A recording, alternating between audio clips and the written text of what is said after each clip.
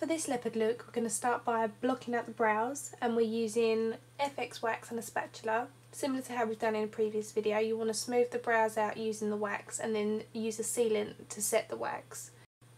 Smooth this on with the spatula, and remember to work really quickly with this as it goes tacky exceptionally fast.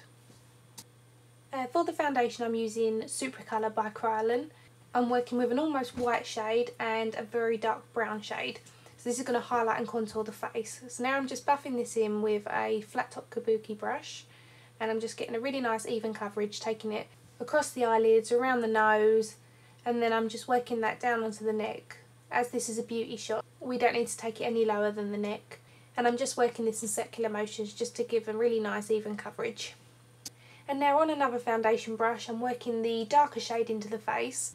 I'm mapping out the areas I want to contour and darken, which is the temples, the bridge of the nose, and also down by the cheeks. And then using that brush, I'm just going to sketch the shape of the leopard's facial features.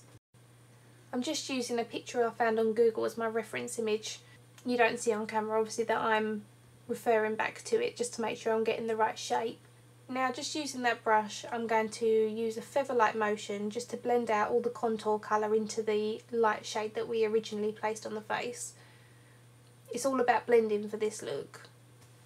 So for the temples, you want to blend it out into the forehead, and then as you can see here, I'm blending the outside line towards the eye, and the bottom bit of the lip we're blending up towards the nose. This is going to give a nice pouty effect. I'm also taking that brown down onto the neck, so it comes from the cheekbones all the way down, and also patting a little bit of colour into the centre of the forehead, just giving more dimension. I'm also taking the brown down onto the philtrum and then just blending that gently with my finger, and also down onto the chin. We're going to set the cream foundation with some translucent powder. As you can see, the product's creased in the eye socket. This is because the skin's warm and it tends to do that, so I'm just using my finger to blend that out. Then I'm going to continue just to push the translucent powder over the skin. You want to use a push motion as opposed to a drag, because you don't want to spoil any of those contour lines that we've made. You can really see now how by putting a powder over the top, the contour and highlight have softened. For the eyes, I'm taking a matte brown from my BH Cosmetics palette, and I'm just going to push that across the eye, and I'm creating a slightly winged out cat eye, obviously being as it's a leopard and a leopard is a cat, and that is the shape of their eye, so I'm trying to recreate that using eyeshadow.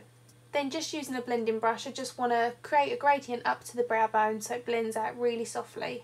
I'm now working a Kohl pencil into the waterline, also going to tightline the eye, and I'm taking that Kohl pencil underneath the eye. I'm then smudging this with a pencil brush. You don't want this to be too neat. Remember, we're recreating a fur pattern as opposed to something that's too defined. If we was to use liquid liner, it would be too precise. So we're using a Kohl pencil for that very reason. And then we're going to use a black eyeshadow just to set that and give a more smudged, smoky appearance to the lash line. Then using the same brown from earlier, we're going to pull the black up into the brown and create a gradient. And then we're just going to soften all that with the blending brush and just make sure we're pulling it out to a nice cat eye.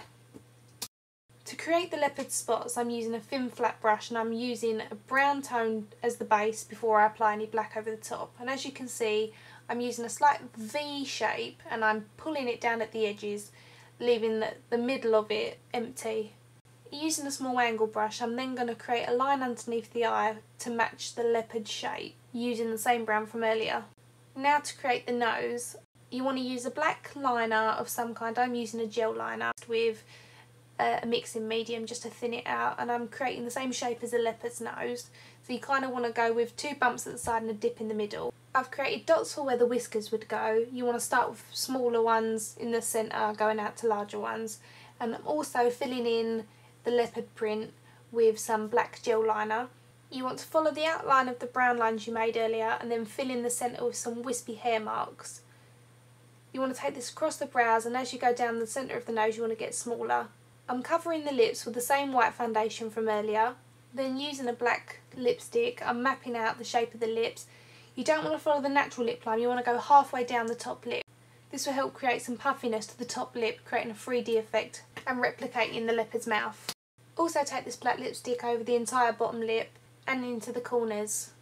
I'm just drawing on some small leopard print marks onto the chin, just to take the whole design all the way down.